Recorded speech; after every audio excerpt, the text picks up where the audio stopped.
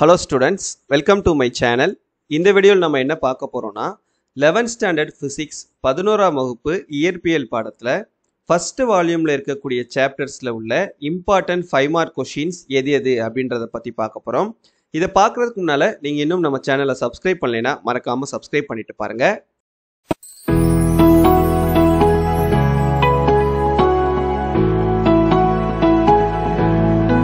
So 11th standard physics volume 1ல மொத்தம் நமக்கு பாத்தீங்கன்னா 5 chapters இருக்குது. chapter 1ல இருந்து chapter 5 வரைக்கும். இந்த 5 chaptersல நான் சொல்லக்கூடிய 5 mark questions எல்லாமே வந்து ரொம்ப முக்கியமான questions. இது எதையுமே நீங்க அவாய்ட் பண்ணாம படிச்சீங்கன்னா பப்ளிக் எக்ஸாம்ல இந்த ஃபர்ஸ்ட் வால்யூம்ல இருந்து வரக்கூடிய 5 mark questions உங்களால கண்டிப்பான முறையில் அட்டெண்ட் பண்ண முடியும். ஸோ அதனால இந்த 5 mark questions எதையுமே வந்து ஒமிட் பண்ணிடுறாங்க. ஆல்ரெடி பார்த்தீங்கன்னா உங்களுக்கு ஒவ்வொரு சாப்டர்லையும் புக் பேக் கொஷின்ஸ்ல நிறைய 5 மார்க் டீட்டெயில் கொஷின்ஸ் வந்து கொடுத்துருப்பாங்க. நம்ம எல்லா 5 மார்க் கொஷினும் நம்மளால படிக்க முடியாது. ஸோ அதனால வந்து இப்போ நான் சொல்லக்கூடிய கொஷின்ஸை மட்டும் நீங்கள் தரோ பண்ணிக்கிட்டீங்கன்னா இந்த ஃபுல் போர்ஷன் எக்ஸாம்ஸ் வருது இல்லையா, half yearly exam, revision exam, அதுக்கப்புறம் பப்ளிக் எக்ஸாம், இது எல்லாத்துலேயும் உங்களால் வந்து எல்லா 5 மார்க் கொஷின்ஸும் கண்டிப்பான முறையில் அட்டன் பண்ண முடியும். சரியா? சரி, ஓகே. இப்போ அந்த இம்பார்ட்டன்ட் 5 மார்க் கொஷின்ஸ் எது சாப்டர் வைஸ் அப்படின்றத இப்போ பார்க்கலாம். ஃபர்ஸ்ட் சாப்டர் 1ல பார்த்தீங்க அப்படின்னா first question various types of errors, பிழைகளின் வெவ்வேறு வகைகள். இந்த கொஸ்டின் வந்து வெரி இம்பார்ட்டன்ட், ரொம்ப முக்கியமான கொஸ்டின். அடுத்து triangulation method and radar method to measure long distance, நீண்ட தொலைவுகளை அளக்கும் முக்கோண முறை மற்றும் ரேடார் முறை. இதுவும் வந்து ரொம்ப முக்கியமான கொஸ்டின். அடுத்து propagation of error, addition and multiplication, பிழைகளின் பெருக்கம், கூட்டல் கழித்தலில் பிழைகளின் பெருக்கம். இதுவும் வந்து முக்கியமான 5 மார்க் கொஸ்டின். அடுத்து homogeneity of dimensions with example, பரிமாணத்தின் ஒருபடித்தான நெறிமுறை மற்றும் அதன் பயன்கள். இது ஒன்று. Next uses of dimensional analysis with example, பரிமாணங்களின் பகுப்பாய்வின் பயன்கள் எடுத்துக்காட்டுடன் விளக்குக. இந்த 5 5 மார்க் கொஷின்ஸ் சாப்டர் 1ல இருக்கக்கூடிய இம்பார்ட்டன்ட் 5 மார்க். அதில் ஃபர்ஸ்ட் 2 கொஸ்டின் இருக்கு பார்த்தீங்களா, இந்த 2 கொஸ்டினும் வெரி இம்பார்ட்டன்ட், ரொம்ப முக்கியமான 5 மார்க் கொஷின்ஸ். நெக்ஸ்ட் சாப்டர் 2 பாருங்க. Triangle law of addition, vector கூடுதலின் முக்கோண விதி, properties of scalar products, scalar பெருக்கல்களின் பண்புகள், properties of vector products, vector பெருக்கல்களின் பண்புகள், kinematic equations of motion for constant acceleration, மாறாத முடுக்கம் பெற்ற பொருள்களின் இயக்க சமன்பாடுகள். இந்த 4 கொஷின்ஸ் வந்து உங்களுக்கு செகண்ட் சாப்டர்ல இருக்கக்கூடிய இம்பார்ட்டன்ட் 5 மார்க் கொஷின்ஸ். இதில் இந்த ஃபர்ஸ்ட் கொஷின் இருக்கு பாருங்க, ட்ரையாங்கிள் ஆஃப் அடிஷன், இதுவும் kinematic equations of motion for constant acceleration இருக்கு பார்த்தீங்களா, இந்த 2 கொஸ்டினும், இது ரெண்டும் very important 5 mark questions. So இந்த 4 கொஷின்ஸையும் தயவு செஞ்சு ஒமிட் பண்ணாமல் படிச்சுக்கோங்க. இப்போ இந்த சாப்டர்லேருந்து வரக்கூடிய 5 மார்க் கொஸ்டின்ஸை உங்களால் கண்டிப்பான முறையில் அட்டன் பண்ண முடியும். நெக்ஸ்ட்டு தேர்ட் சாப்டர் பாருங்க. தேர்ட் சாப்டரில் first 5 mark question, motion of blocks connected by a string in vertical motion, மெல்லிய கம்பி நூலினால் இணைக்கப்பட்ட கனப்பொருளின் இயக்கத்தை செங்குத்து திசையில் விளக்குக. இது வெரி இம்பார்ட்டன்ட் 5 மார்க்.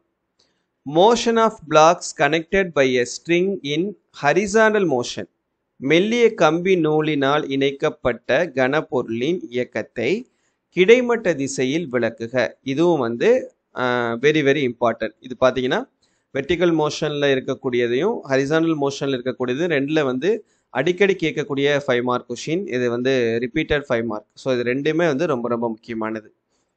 அடுத்து method of measuring angle of repose, குறுக்கு கோணத்தை கண்டறிவதற்கான சோதனை. இதுவும் வந்து முக்கியமான 5 மார்க். அடுத்து பேங்கிங் ஆஃப் ட்ராக்ஸ், வளைவு சாலைகளின் வெளிப்புற விளிம்பு உயர்த்தப்படுவதற்கான நோக்கம். இதுவும் வந்து இம்பார்ட்டன்ட் 5 மார்க். அடுத்து law of conservation of linear momentum, நேர்கோட்டு உந்தமாறா விதியை நிரூபி. இது வந்து வெரி இம்பார்ட்டன்ட்.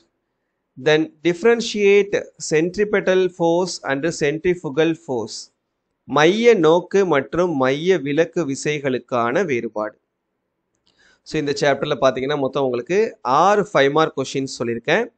இந்த 6 5 மார்க் கொஷின்ஸுமே இம்பார்ட்டன்ட் 5 மார்க் கொஷின்ஸ். அதுலேயும் பர்டிகுலராக நம்ம சொல்லணும்னா 3 5 mark questions, first one, second one and fourth one. So இதில் இந்த 6 கொஷின்ஸையுமே தரவாக படிச்சுக்கிறேங்க. த நெக்ஸ்ட்டு ஃபோர்த் சாப்டர் பாருங்கள். ஃபோர்த் சாப்டரில் first question, work energy principal with example. வேலை ஆற்றல் தத்துவம் எடுத்துக்காட்டுடன் விளக்க. ரொம்ப ரொம்ப முக்கியமான கொஷின் இது இந்த சாப்டரில். இதெல்லாம் இல்லாமல் கொஷின்ஸ் இது வரைக்கும் வந்ததே கிடையாது. ஸோ அந்த மாதிரி உள்ளது. Next expression for elastic collision in one dimension in various cases. இதுவும் பார்த்தீங்கன்னா வெரி வெரி இம்பார்ட்டன்ட் கொஷின். இதையும் யாருமே ஒமிட் பண்ணிடக்கூடாது இந்த சாப்டரில். Then third one, in elastic collision day to day life எக்ஸாம்பிளோட இந்த இதை நமக்கு எக்ஸ்பிளைன் பண்ண சொல்லியிருப்பாங்க. மீட்சியற்ற மோதலை அன்றாட வாழ்க்கை நிகழ்வுகளோடு ஒப்பிட்டு எழுதுகன்னு சொல்லிட்டு கேட்டிருப்பாங்க தமிழில். இதுவும் ரொம்ப ரொம்ப important question. Then different work done by a constant force and variable force. மாறா விசை மற்றும் மாறும் விசையால் செய்யப்பட்ட வேலைகளுக்கிடையேயான வேறுபாடு. ஸோ இந்த ஃபோர்த் சாப்டரில் நமக்கு இந்த 4 கொஷின்ஸ் மட்டும்தான். இதை பார்த்துக்குங்க. தென் இந்த first வால்யூமில் last chapter, fifth chapter. First question, types of equilibrium with example. சமநிலையின் வகைகளை எடுத்துக்காட்டுடன் விளக்குக. ரொம்ப ரொம்ப முக்கியமான கொஷின் இந்த சாப்டரில்.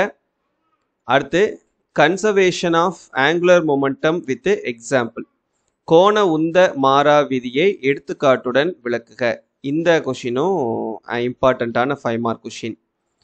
அடுத்து, rolling on inclined plane and arrive it's expression for the acceleration. சாய்தளத்தில் உருளுதலை விவரி, அதன் முடுக்கத்திற்கான சமன்பாட்டை தருவி அப்படின்ற இந்த கொஷினும் இம்பார்ட்டன்ட் 5 மார்க் கொஷின். அடுத்து, parallel axis theorem, perpendicular axis theorem சொல்லிட்டு 2 தியரம் இருக்கும். இணையச்சு தேற்றம், செங்குத்து அச்சு தேற்றம்ன்றது ரெண்டுமே ஈக்குவல் ப்ரிஃபரன்ஸ் கொடுத்து படிக்க வேண்டிய 5 மார்க் கொஷின்ஸ். ரெண்டுமே ரொம்ப ரொம்ப முக்கியமான கொஷின்ஸ். ரெண்டில் ஏதாவது ஒன்று பார்த்தீங்கன்னா உங்களுக்கு மாற்றி மாற்றி இந்த சாப்டர்லேருந்து 5 மார்க் கொஷின்ஸ் வந்துட்டே இருக்கும். ஸோ அதனால் இந்த ரெண்டையுமே நீங்கள் ஒமிட் பண்ணாமல் கண்டிப்பான முறையில் படிச்சுக்கிறணும். அடுத்து லாஸ்ட் கொஷின் பார்த்தீங்கன்னா, moment of inertia of a rod about it's centre and perpendicular to the rod. தண்டு ஒன்றின் நிலைம திருப்புத்திறனை அதன் மையம் வழியாகவும் தண்டிற்கு செங்குத்தாகவும் அச்சை பொருத்துமான சமன்பாட்டை விவரி அப்படின்ற இந்த கொஷின். இதுவும் முக்கியமான கொஷின். ஸோ டோட்டலாக பார்த்தீங்கன்னா நமக்கு இந்த 5 சாப்டர் வால்யூம் 1ல் இருக்கக்கூடிய 5 சாப்டரில் 25 5 மார்க் கொஷின்ஸ் நான் கொடுத்துருக்கேன். 25ன்றப்ப ரொம்பவா தெரியும். பட் நீங்கள் புக் பேக்லாம் பார்த்தீங்கன்னா ஒவ்வொரு சாப்டர்லேயும் உங்களுக்கு நிறைய கொடுத்துருப்பாங்க.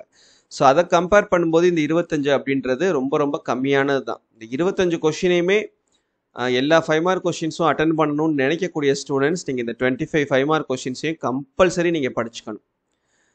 ஏன்னா அந்தளவுக்கு என்னால் படிக்க முடியாது சார் அப்படின்னு சொல்லக்கூடிய ஸ்டூடெண்ட்ஸ் நீங்கள் அட்லீஸ்ட் இந்த ட்ரிபிள் ஸ்டார் கொடுத்துருக்கக்கூடிய அந்த 5 மார்க் கொஷின்ஸையாவது நீங்கள் தரவாக படிச்சுக்கோங்க. அட்லீஸ்ட் எல்லா 5 மார்க் கொஷின்ஸையும் அட்டன் பண்ண முடியலைன்னாலும் பாஸ் பண்ண முடியாமல் இருக்கக்கூடிய ஸ்டூடெண்ட்ஸ் உங்களுக்கு இந்த ஸ்டார் கொடுத்துருக்கக்கூடிய கொஷின்ஸை மட்டுமாவது நீங்கள் தரவாக படிச்சுக்கிறங்க. ஓகேவா? So that's it. தேங்க்யூ.